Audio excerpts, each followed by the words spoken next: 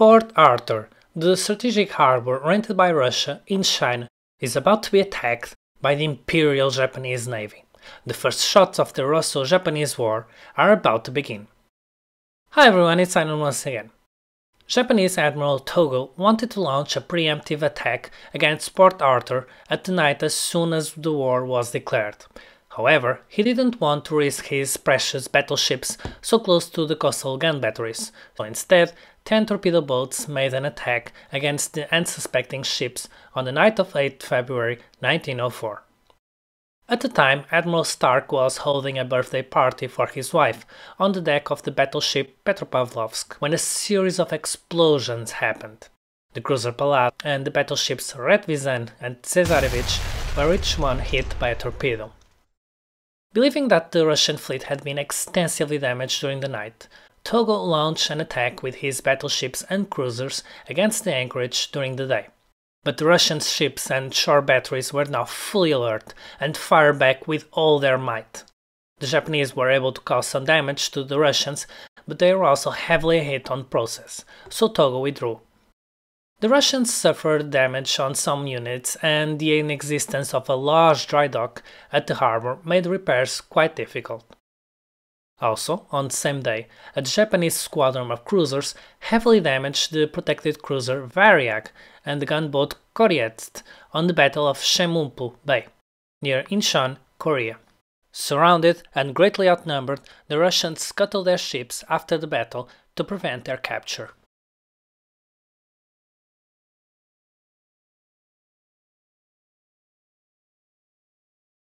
Following these events, Admiral Stark was replaced by Admiral Makarov. Port-Arthur was located on the Liaotung Peninsula in Manchuria, a large rural area with lots of open plains and rugged mountains. Army movement was difficult due to the terrain, and the climate was harsh, extremely hot summers followed by long and cold winters with lots of mud that blocked the roads. To protect the ships in the harbor, the Russian mine layer Yenisei started to mine the entrance of the harbor, but unfortunately one of their own mines blew up, sinking it. The cruiser Boyarin approached the minefield to recover the survivors, but was also hit and sunk. Yenisei sank with a map with the position of all the mines, so navigate on that channel was now extremely risky for both sides. Following the Battle of Shemulpo Bay, Japanese troops occupied Korea and marched with speed up to the peninsula, arriving at the Yalu River on the 25th of April. Crossing a river is one of the most difficult things for an army to do, since the defender has a massive advantage. This was the plan of the Russians: wait well entrenched on the riverbank and hold the Japanese forces there until an overwhelming number of troops could be gathered for the counterattack. The Russian generals expected reinforcements would arrive from Europe quite quickly, but the single-track Trans-Siberian Railway was incomplete and trains suffered constant delays, breakdowns or traffic jams.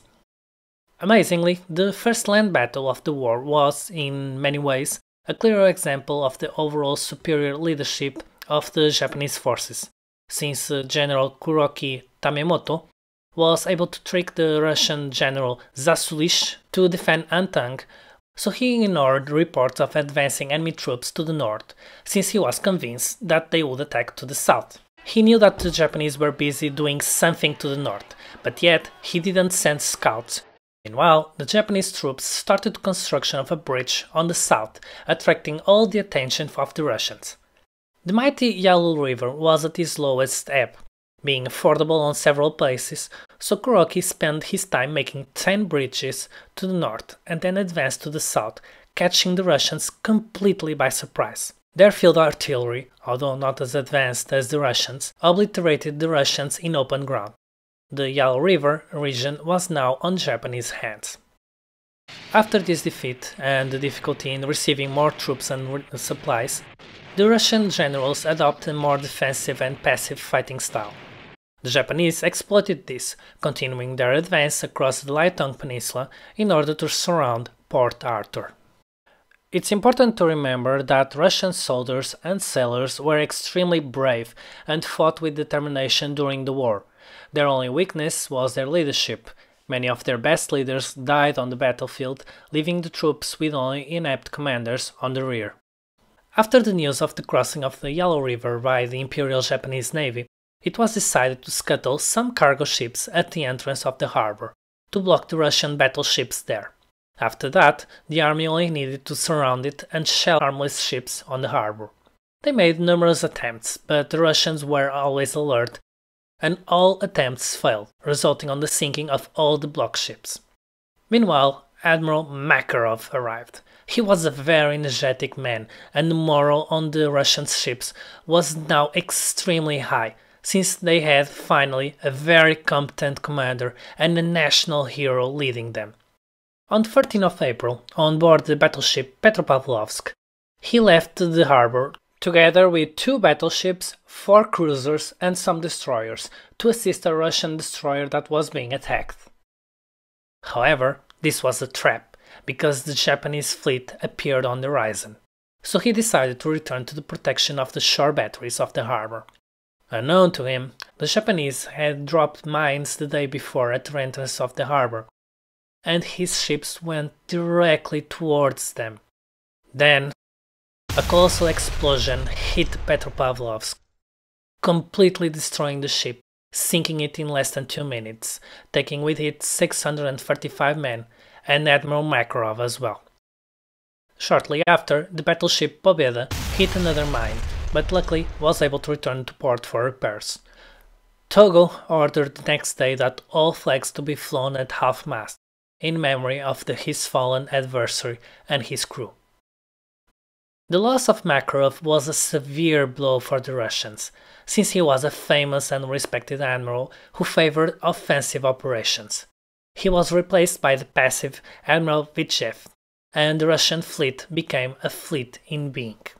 Time passed and Field Marshal Oyama Iao, the commander-in-chief of the Imperial Japanese Army in Manchuria, had 3 armies at his disposal, 125,000 men and 170 artillery guns. Between April and August, his forces continued to defeat the Russian forces on a series of bloody land battles. On May 5th, the Japanese made a landfall on the Liaotung Peninsula, supported by the Japanese Navy, just 60 kilometers from Port-Arthur. Admiral Vitchev at Port-Arthur knew that the constant bombardment of the Japanese battleships was a problem, so he launched mines closer to the harbor. This idea was extremely successful. On 15th of May, the battleship Atsuse hit a Russian mine and started to sink. The battleship Yashima approached him to provide some support and also hit 2 mines. In a single day, Togo lost a third of his modern battleship force. To make things worse for the Imperial Japanese Navy, although the most important Russian naval forces were positioned at Port Arthur, a smaller Russian cruiser squadron operated from Vladivostok as well. This squadron forced the Japanese to transfer some of their ships from the blockade to protect the naval routes between Japan and Korea. But on 15th of June, the Russian squadron sank 3 Japanese troop ships on what was known as the Itachi Maru incident, with heavy losses for the Japanese. After these events, the Japanese recovered with the Battle of Nanshan, another costly disaster for the Russians, after they repulsed 9 consecutive Japanese banzai charges commanded by General Oku Yasukata.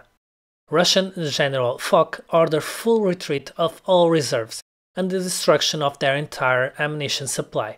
These victories led to the capture of many artillery pieces and supplies, which were then used against their former owners, so it's common to see photographs of Japanese soldiers operating these guns.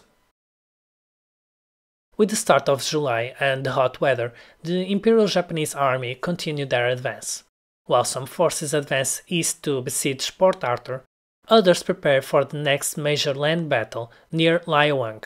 Viceroy Yevgeny Alexeyev, commander of all Russian forces on the combat area, was furious with constant defeats against the inferior Japanese, and he insisted with General Zasulich, Stackelberg and Kropotkin that they needed to stop the Japanese at all costs. This resulted on the disastrous smaller battles of Motian Pass, Tassixiao and Himunsheng.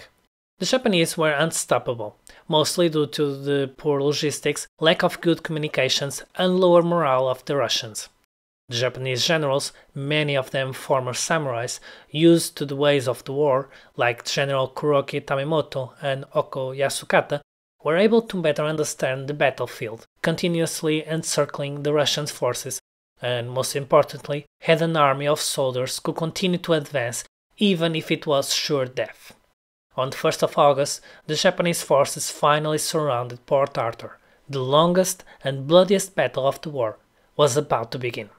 Port-Arthur was defended by 50,000 men and more than 500 artillery pieces.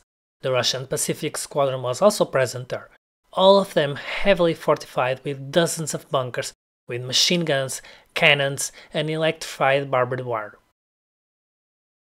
Overlooking the harbor were a small group of hills, 174-meter hill and 203-meter hill. But if the Japanese conquered them, they could use their artillery to blast the blockaded Russian ships below. The Imperial Japanese army had 150,000 men and 500 artillery pieces for the attack, plus the navy of Admiral Togo, which was patrolling the entrance. On August 7, the Japanese started to shell the harbor, with some of their lighter long-range artillery hitting the ships in harbor. The Russians now knew that the 1st Pacific Squadron needed to leave the harbor immediately to evade complete destruction. Viceroy Alexeyev insisted with the Tsar that the fleet should immediately leave while it was still possible. Admiral Vychev was forced to comply. Again, thank you so much for watching my videos. Don't forget to like and subscribe my YouTube channel and ring the bell to be notified of my new videos. For more info about my LEGO models, please visit my Flickr webpage. Thank you and see you next time.